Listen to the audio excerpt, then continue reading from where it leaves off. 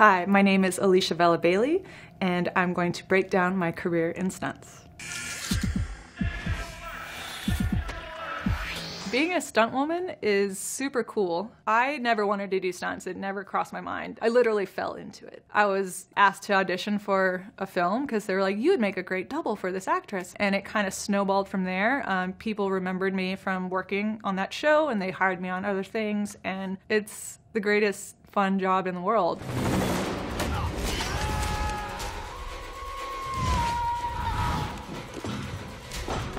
This is my first time doubling Kate Beckinsale. Even though I'm a little bit taller than she is, when she wears the heels, I get to wear my flat shoes, which makes it easier for me to do the stunts. We made a great team, so it was awesome.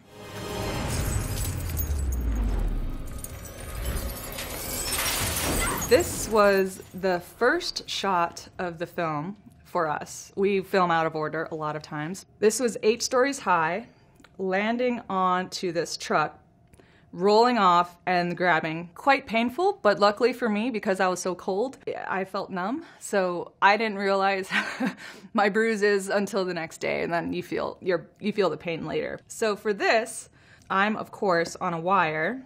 We did have to time out the truck over here to drive up perfectly, so by the time it rolls in underneath me, I'm in the right spot for the landings. We had this huge crane way up here that attached me, and it was kind of at a certain level that it wasn't till about 3/4 of the way down that you actually feel like, oh, I have something on me to protect me and not fall to my death. This shot right about here is when I do feel the support of the wire holding me up. Learning how to fall and movement with the legs and stuff, you don't want to look like someone just hanging on a wire frozen. So giving it slight movement. You're not trying to fly, but you're trying to like balance yourself. Doing a jump with a wire on, for me, is a lot more comfortable because you do have that extra protection and you're not full on free falling the whole way down. This is a whole different shot. So they have me on a quick release. They pull and it drops me. So I'm basically free falling onto the truck, boom. Because this outfit is so skin tight, wearing pads, it's a bit tricky. So you have to disguise them. We used ice skater pads.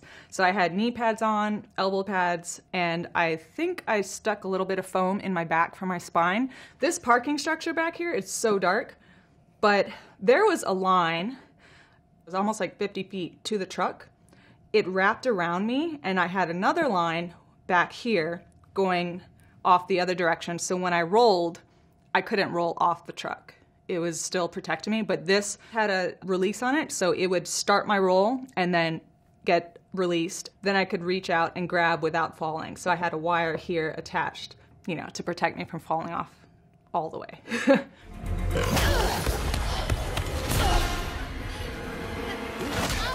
This one was fun. We had a stuntman dressed as this werewolf in all this prosthetic. Her arm gets bit and she starts to fall.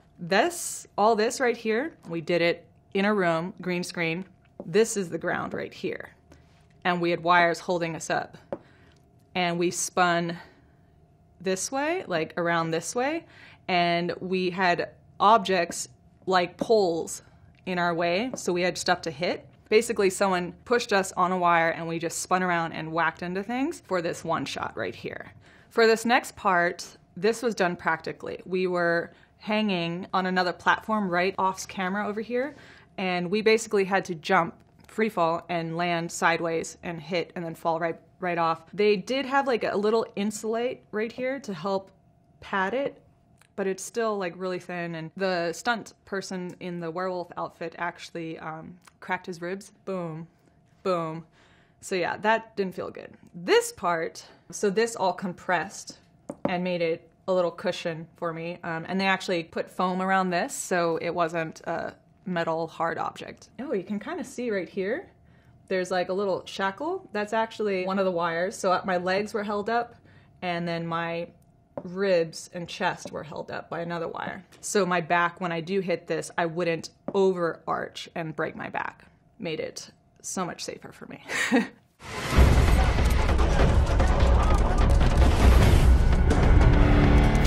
This is Total Recall. I was doubling Kate Beckinsale again. We put all this shuffleboard wax to help make this a more slippery surface to get me all the way through to the elevator. I had to work up enough speed to get a good enough slide to make it all the way to the hole. Then we cut to me kind of standing over the hole and dropping straight down. Starting this battle was a lot of fun. Very, very small space. And then you have 4 people in here. It was hard to make sure everyone's timing was perfect because we're moving back and forth, but then you also have to worry about the people behind you and everyone. It was just chaotic. Because in rehearsal, it's easy. It's like you don't really care, but when there's cameras, that's when everyone kind of has brain farts and they forget the choreography, and that's when you can accidentally, as a stunt person, we're trained to make sure we stop and not actually punch them. But sometimes the actors, that's when it can get a little like, watch out. The actors were great. They learned their choreography perfectly. So this is me and the other stunt double. And because the camera's above us, I'm actually swinging underneath her chin to give the effect so it looks like a hit. When you can make contact safely, like the blocks and certain punches to the body, we know how to go in strong but then almost retract it. A love tap is what we call it. Never know the truth about what she is or how she came to be. For Wonder Woman, I was doubling Gal Gadot. For this training sequence, this costume, as you can see, her knees are not covered. Her shoes only go up so high. There's no room for pads at all. The men are in full, jackets, backpacks, whatever, and so they can wear all the pads they want. For us women, we get the short end of the stick sometimes, and we have to just choose little places where we can pad up. So this was in Matera, Italy. Beautiful location. There was just strong women everywhere, learning the fights together, training together. It was just magical. This character, she was so strong, and the swords and stuff that we had, we were really having to block and really take the hits with the sell the action. They do different weights for different shots. There's a more realistic metal sword, which is heavier for the clink clanks, and then there's the lighter foam versions that are still hard, but it helps for us doing the speed of the action. When she gets pushed down to the ground, right here, that was basically, we had a pad down there so they could just push her right out of frame. A battle will never be fair! This was CG.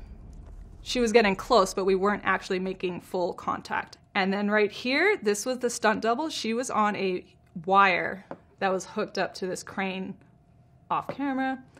And basically, she goes flying. And then they do another shot of her landing on the grass. So it was done in 2 parts.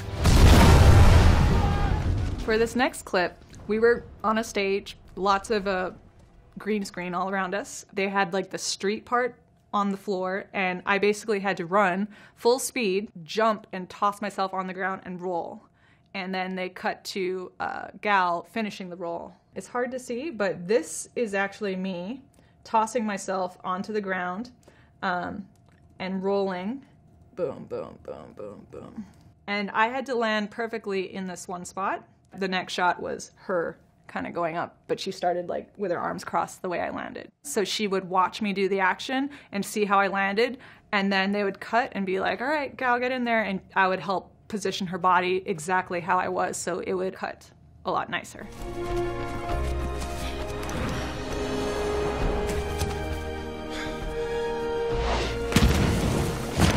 Avatar was actually my 3rd film I ever did. I worked on it for 3 years, a lot longer than most projects. Even though we're playing these alien creatures, we actually are doing the action. So we have these logs that are built. They don't look all green and beautiful. It's a gray volume, but there's millions of cameras everywhere to capture all of us doing this. But then we also have reference cameras, normal filming cameras, all different angles. So when Jim figures out his angle that he wants to edit with, he can go back and look at all these different angles we have. This first part was a lot of fun. I basically run up this log and had to jump into a net that was being held by some of our riggers.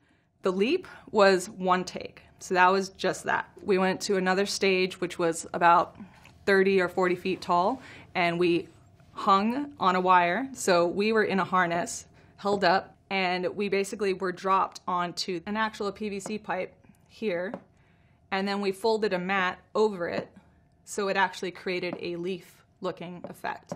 That was just for us to get the idea of it. So even this one down here was still a pipe with maps over it. And it was folded, so it created like a teepee effect.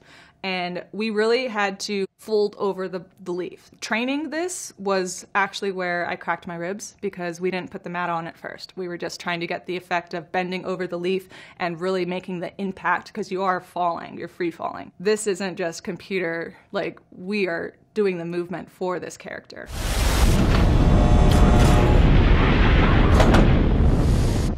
So for this next film, Interstellar, this was when I was doubling Anne Hathaway and she's rushing in onto the ship, makes it just in time, and we filmed this part on the stage. They had this water that was gonna shoot out at me and I had to just jump in at the right moment as the door was closing. The suit itself, you know, because it weighed 30 pounds, it was easy for me to fall. But right here, that was just really hard to get up, move.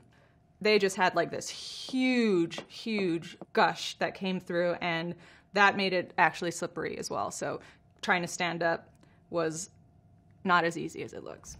And then they had the ship tumbling. So we are all on wires here. And basically we had a rigging team like hiding like off camera over here and another one off camera like way, way over here. So we were being pulled in every direction, and they would kind of drop us and lift us up to simulate the ship going out of control and tumbling through the water. And you just had to go with it, and pretty much you were a puppet.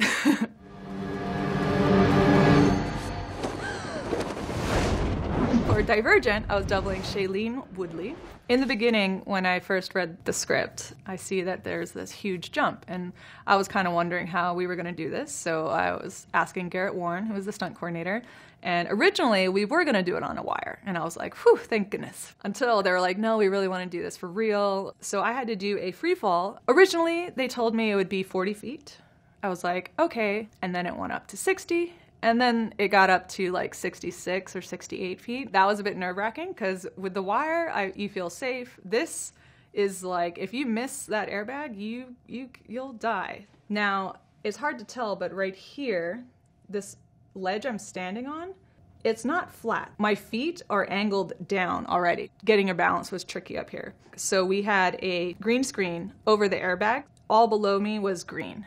The camera is looking out at me. The stunt coordinator, Garrett, is hanging, holding the camera above me, and like, he's hooked up to a wire. So he's falling almost in front of me. So this is how you get that top shot, because he stops. He gets to stop on the wire where I keep going out of frame. This hole was not here. This was actually the airbag. All this was green screen everywhere. Green, green, green. Also, around, just for safety precautions, they had boxes helping support the airbag. If for some reason I did land kind of off center, I would still be somewhat safe and crash into the boxes as opposed to the concrete. These boxes, they're your moving boxes, your normal cardboard boxes. We usually do two feet by 2, like good size. You would also have a layer of flats. So like you cut open the box so it's open into one flat, and you'll put those on top as well to help give it a little more stability. Depending how high you're falling or what the action is, the level of boxes will change, the width, everything. And sometimes people will hammer the corners of the boxes because sometimes if you land wrong on a corner, it can like really dig into you. So they'll cushion it by hammering the corners down so it's a little bit more soft. But the boxes, basically, when you land, they kind of fold into each other and they catch you. I was hanging on a truss. I had to crawl out on my own, no wires, and basically below is a net. It's different from landing in an airbag because the airbag, you land and you just sink. Landing in a net, you had to land proper because you could easily get bounced off and like go off the net. There's walls on every side, so you're just like in this tiny little room, and all over here is like walls up here too. So you're just seeing buildings and objects moving past you. That was fun. So right here, landing in the net and bouncing off. My gymnastics training came in great because it was kind of like a trampoline. If you felt you were going off, you had to use your arms and legs to kind of swim in the air to like make sure you would land proper in the right area.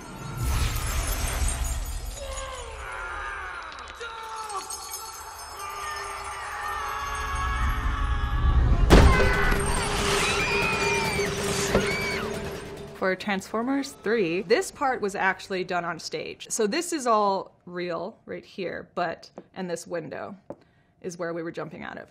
All over here, yeah, this is all CGI. I forget how thick it was, but they had to crack the glass first before we can jump out, because if not, it was so thick that you would just bounce. So it was multiple people, so we had a ton of boxes there. The whole stage, it was like really big, and we had it at an angle. So basically, on action, we were standing up at the very top, and we just jumped and then landed and then started the slide. But this was fun because it was like a huge slip and slide pretty much. And they had the fake glass to keep the window that we just broke through like with us. This is pretty much all we had right there. Our wardrobe, everyone had something different. So we had to do it a few times to make sure we all slid at the right pace.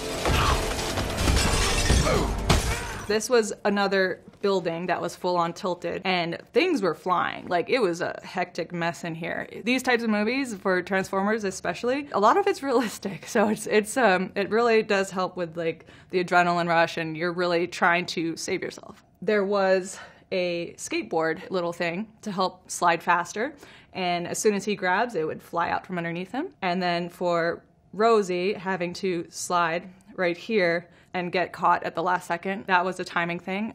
Rosie did actually a lot of that, so she was in there doing it herself too. Mm-hmm. In 3, 2, 1.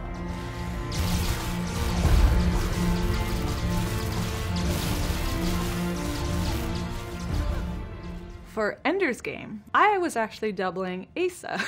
He was growing at the time. I think he started off at like 5'5", and through filming, he grew to like 5'9". So they used me because I was really skinny. They're having problems finding a male stunt guy who could do the wire work but also be super thin. This was done on a gimbal, which basically was almost like a circle, and we almost had like, it was almost like little seats. It would rotate, and we would have a camera like hooked on right above the heads or off the shoulders so they could see the other actor, and it rotated like a hamster wheel. For filming weightlessness, you have to have tremendous core strength. It's a lot different than doing normal wire work. Fighting and jumping, you basically do all the work.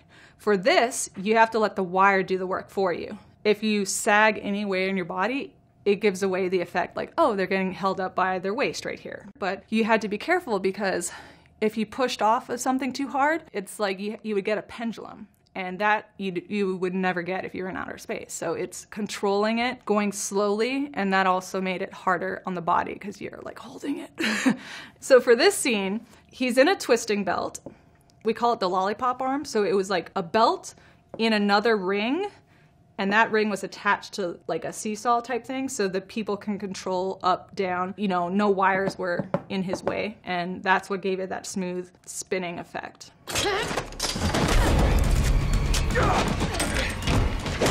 Working on Agents of S.H.I.E.L.D., I was doubling Adrian Palicki.